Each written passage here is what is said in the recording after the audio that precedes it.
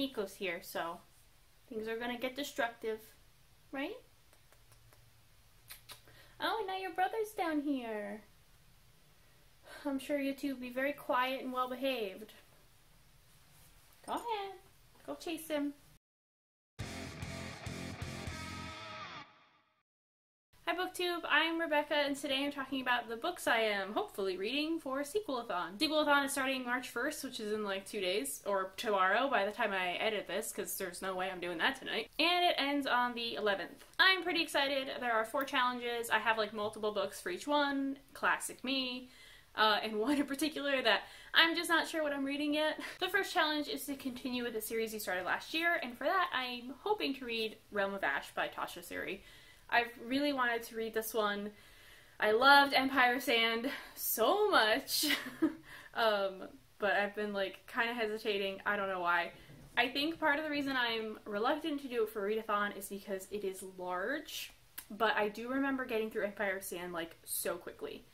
So hopefully this one also goes that quickly. Next is to continue with a series that you started 3 or more years ago, and I honestly had a lot of options for this. I have narrowed it down to 3. One is The Midnight Star by Marie Lu.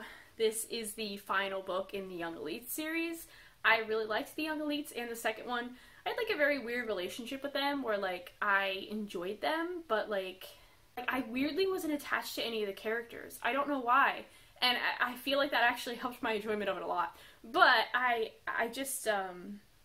didn't pick this up right away, and then more and more time passed, and now I would absolutely have to read a summary of the first 2 books because, like, there are a lot of characters, and I don't 100% remember all of this, so this might be an option. Another option I'm pretty sure I had on my TBR last year, so yay! And it's End of Days by Susan E. I started this one, I don't know, this is the 3rd book in the Penguin in the End of Days series, which started with Angel Fall, and I really liked Angel Fall at the time.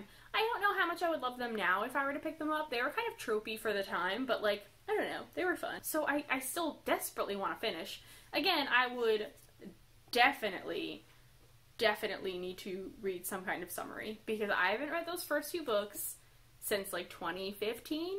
2016? 2015, probably. Maybe before that.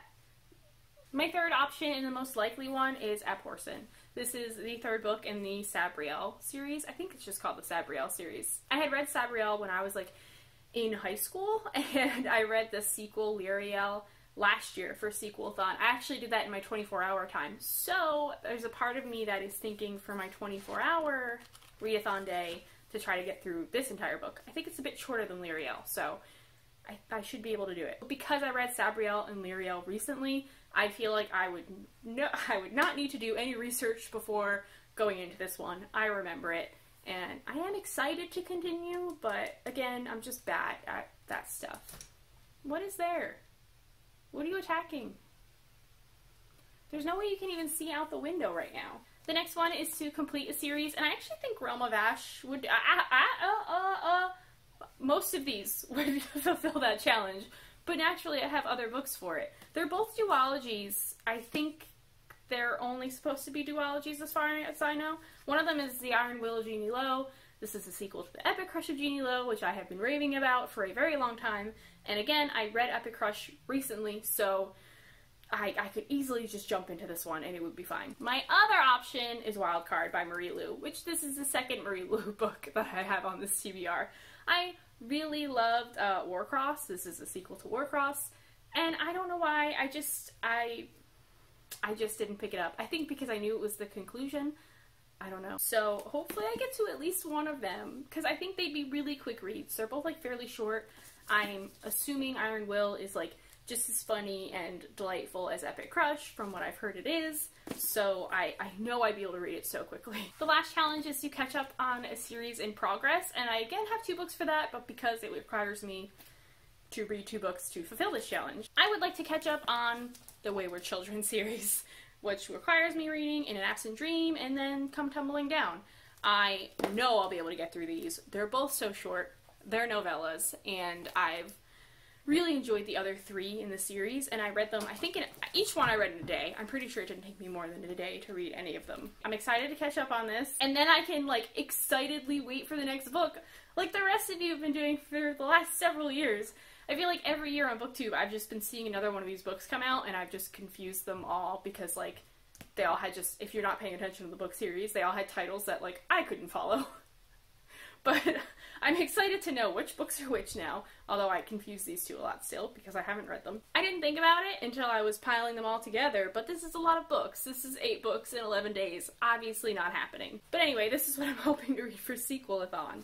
Please let me know if you're joining. Please join us. Just read sequels. You don't have to follow the challenges if you don't care.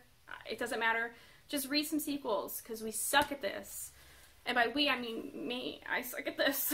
So join me next time when I'm probably going to be on Twitter doing sprints for Sequel-A-Thon, most likely on the 5th, which is a Thursday, when I'm doing 24 hours. And I'm going to slowly just be losing it a little bit.